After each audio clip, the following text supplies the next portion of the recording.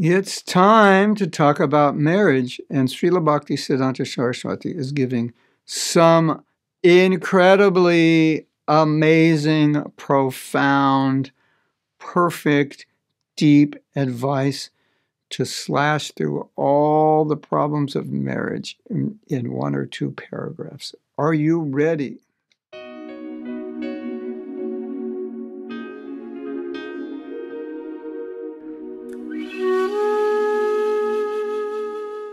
The cardinal principle of Grihastha Ashram is that no one may be the owner of any property or service of another. Everyone is only a servant whose activities are ever in the service of the Lord. Similarly, the sole object of everyone's service as the only master, only friend, only son, and only consort is Krishna.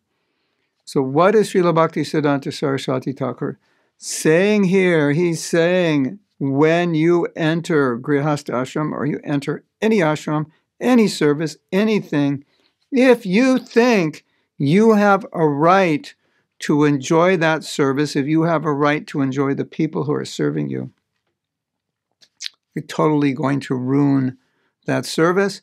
You're going to ruin the relationships. Have we seen this happen? Yes. Someone gets a position, not necessarily a husband, just gets a position of authority, and they begin to think, I have a right, or I have certain privileges or entitlements. You never, ever are not the servant of others.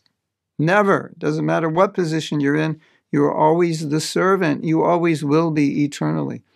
So we've seen many, many times when a couple gets married, then they start to think they have certain rights, which in this specifically what I'm talking about here, rights which go against the idea or go against the principle that I am servant.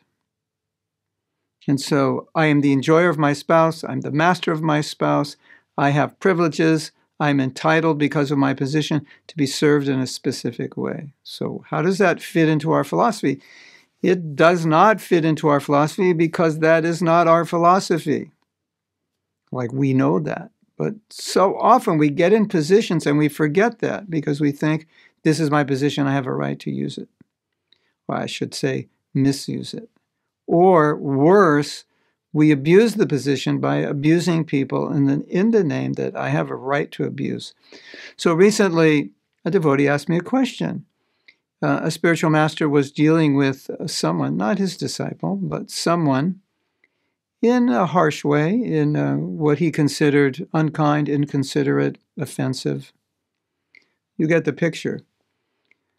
And so he wrote me and he said, does a guru have the right to abuse someone? And then I said, of course, nobody has the right to abuse anyone.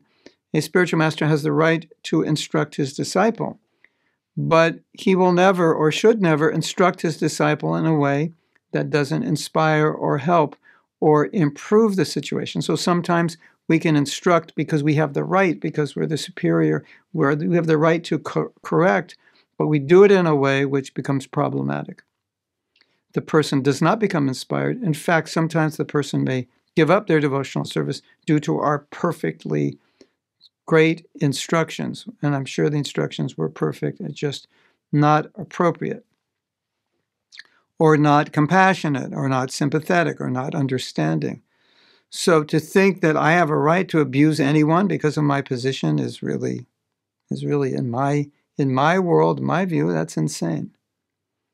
We have a right to help people. We have a right to instruct if we're in authority, but never to abuse, never to demean another person so they simply become disturbed, upset, discouraged.